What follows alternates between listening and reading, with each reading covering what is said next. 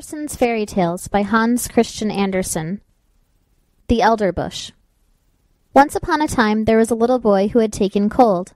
He had gone out and got his feet wet, though nobody could imagine how it had happened, for it was quite dry weather. So his mother undressed him, put him to bed, and had the teapot brought in, to make him a good cup of elderflower tea. Just at that moment the merry old man came in, who lived up atop of the house all alone, for he had neither wife nor children. But he liked children very much, and knew so many fairy tales that it was quite delightful. "Now drink your tea," said the boy's mother, "then perhaps you may hear a fairy tale." "If I had but something new to tell," said the old man. "But how did the child get his feet wet?" "That is the very thing that nobody can make out," said his mother. "Am I to hear a fairy tale?" asked the little boy. "Yes, if you can tell me exactly, for I must know that first, how deep the gutter is in the little street opposite, that you must pass through in going to school." "Just up to the middle of my boot," said the child, "but then I must go into the deep hole." "Aha! That's where the wet feet came from," said the old man. "I ought now to tell you a story, but I don't know any more." "You can make one in a moment," said the little boy. "My mother says that all you look at can be turned into a fairy tale, and that you can find a story in everything." "Yes, but such tales and stories are good for nothing. The right sort come of themselves. They tap at my forehead and say, 'Here we are.'" "Won't there be a tap soon?" asked the little boy. And his mother laughed, put some elderflowers in the teapot, and poured boiling water on them. "Do tell me something, pray do." "Yes, if a fairy tale would come of its own accord, but they are proud and haughty, and come only when they choose." "Stop," he said all on a sudden. "I have it. Pay attention. There is one in the teapot." And the little boy looked at the teapot. The cover rose more and more, and the elderflowers came forth so fresh and white, and shot up long branches. Out of the spout even did they spread themselves on all sides, and grew larger and larger. It was a splendid elder bush, a whole tree, and it reached into the very bed and pushed the curtains aside. How it bloomed, and what an odor! In the middle of the bush sat a friendly-looking old woman in a most strange dress. It was quite green, like the leaves of the elder, and was trimmed with large white elder-flowers, so that at first one could not tell whether it was a stuff or a natural green in real flowers. "What's that woman's name?" asked the little boy. "The Greeks and Romans," said the old man, "called her a dryad, but that we do not understand. The people who live in the new booths have a much better name for her. They call her Old Granny, and she it is to whom you are to pay attention. Now listen, and look at the beautiful elder bush. Just such another large blooming elder tree stands near the new booths. It grew there in the corner of a little miserable courtyard, and under it sat, of an afternoon, in the most splendid sunshine, two old people, an old seaman and his old wife.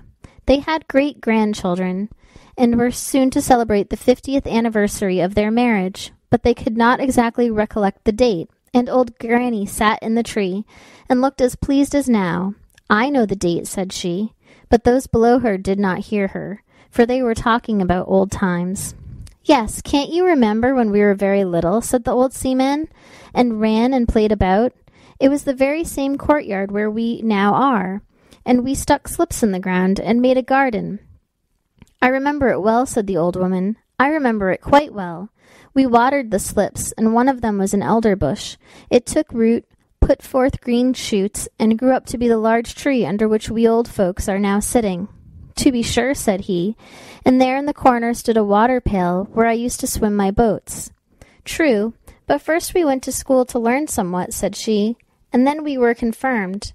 We both cried, but in the afternoon we went up the round tower and looked down on Copenhagen and far, far away over the water.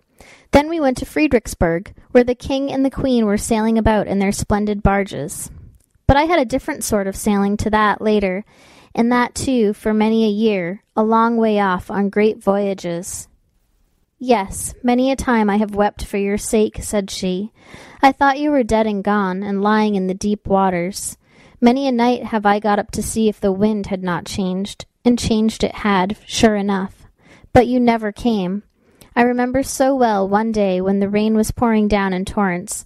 The scavengers were before the house where I was in service, and I had come up with the dust and remained standing at the door. It was dreadful weather, when just as I was there the postman came and gave me a letter. It was from you. What a tour that letter had made! I opened it instantly and read. I laughed and wept. I was so happy. In it I read that you were in a warm lands, where the coffee tree grows. What a blessed land that must be! You related so much, and I saw it all the while the rain was pouring down, and I standing there with the dust-box. At the same moment came someone who embraced me. Yes, but you gave him a good box on his ear that made it tingle. But I did not know it was you. You arrived as soon as your letter, and you were so handsome, that you still are, and had a long yellow silk handkerchief round your neck, and a brand-new hat on. Oh, you were so dashing. Good heavens! What weather it was, and what a state the street was in. And then we married, said he, don't you remember? And then we had our first little boy, and then Mary, and Nicholas, and Peter, and Christian. Yes, and how they all grew up to be honest people, and were beloved by everybody. And their children also have children, said the old sailor. Yes, those are our grandchildren, full of strength and vigor. It was, methinks, about this season that we had our wedding. Yes, this very day is the 50th anniversary of the marriage, said old Granny, sticking her head between the two old people, who thought it was their neighbor who nodded to them. They looked at each other and held one another by the hand. Soon after came their children, and their grandchildren, for they knew well enough that it was the day of the 50th anniversary, and had come with their gratulations that very morning. But the old people had forgotten it, although they were able to remember all that had happened many years ago. And the elder bush sent forth a strong odor in the sun, that it was just about to set, and shone right in the old people's faces. They both looked so rosy-cheeked, and the youngest of the grandchildren danced around them, and called out quite delighted that there was to be something very splendid that evening, that they were all to have hot potatoes, and old Nanny nodded in the bush, and shouted hurrah with the rest. But that is no fairy tale, said the little boy, who was listening to the story. The thing is, you must understand it, said the narrator. Let us ask old Nanny. That was no fairy tale, 'tis true, said old Nanny.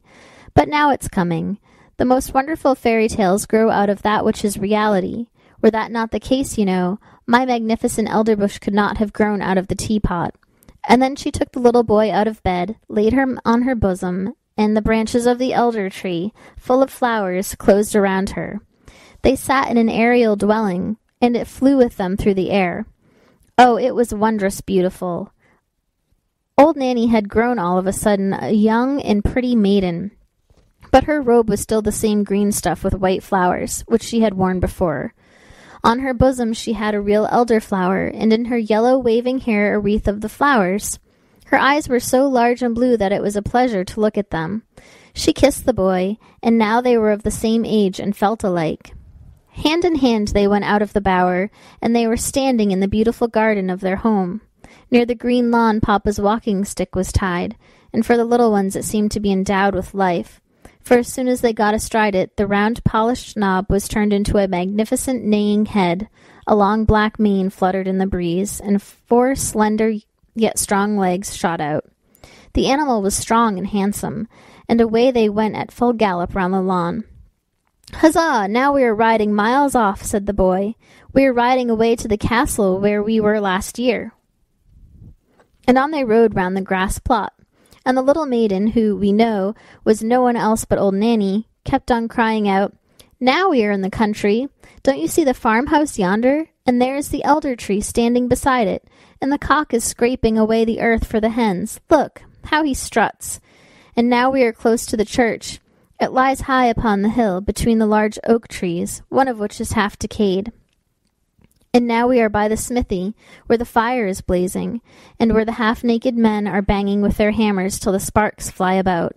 Away, away, to the beautiful country seat. And all that the little maiden, who sat behind on the stick, spoke of, flew by in reality.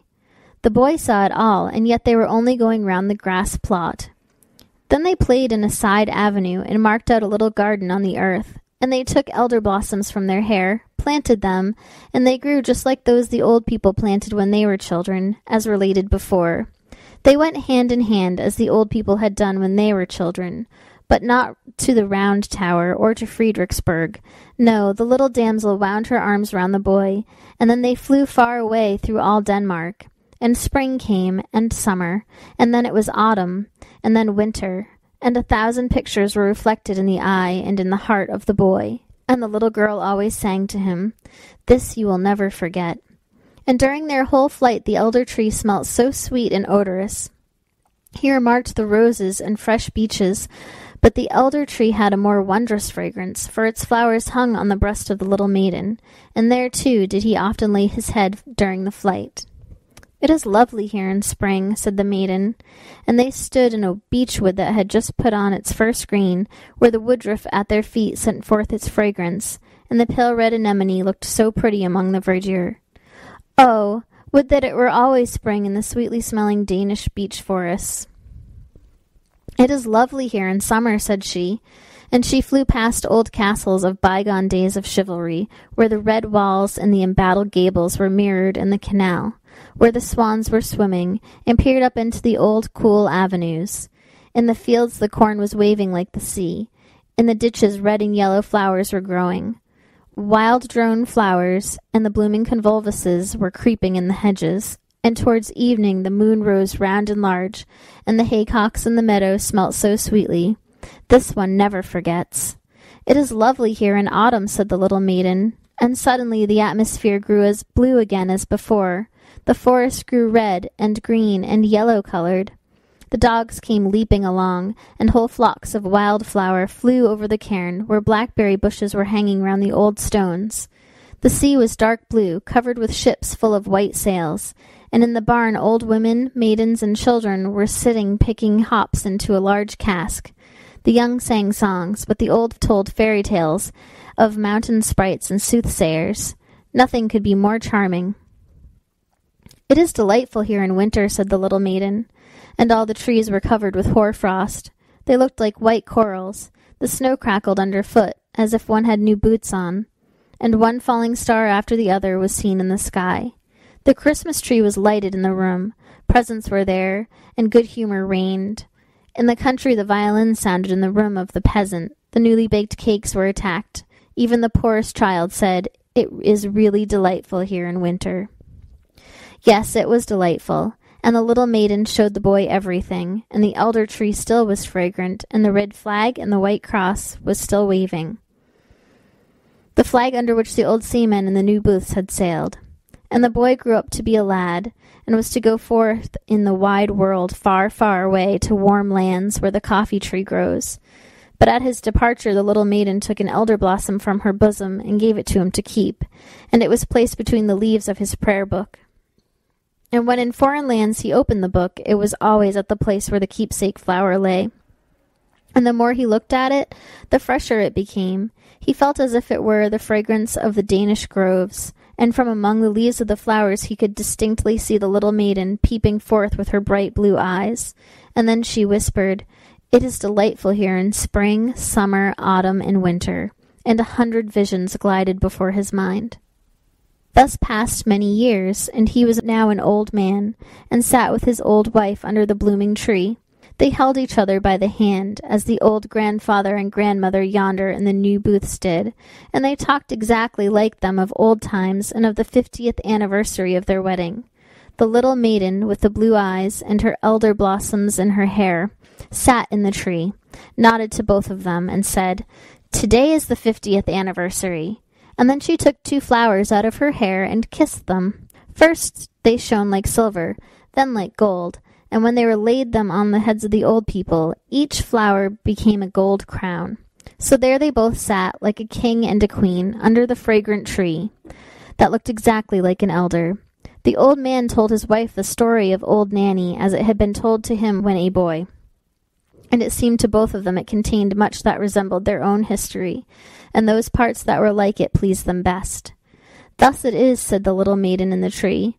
"Some call me Old Nanny, others a Dryad, but in reality my name is Remembrance. 'Tis I who sit in the tree that grows and grows. I can remember, I can tell things. Let me see if you have my flowers still." And the old man opened his prayer book. There lay the elder blossom, as fresh as if it had been placed there but a short time before, and Remembrance nodded, and the old people, decked with crowns of gold, sat in the flush of the evening sun. They closed their eyes, and And, yes, that's the end of the story. The little boy lay in his bed. He did not know if he had dreamed or not, or if he had been listening while someone told him the story. The teapot was standing on the table, but no elder tree was growing out of it, and the old man who had been talking was just on the point of going out of the door, and he did go. "How splendid that was," said the little boy. "Mother, I have been to warm countries."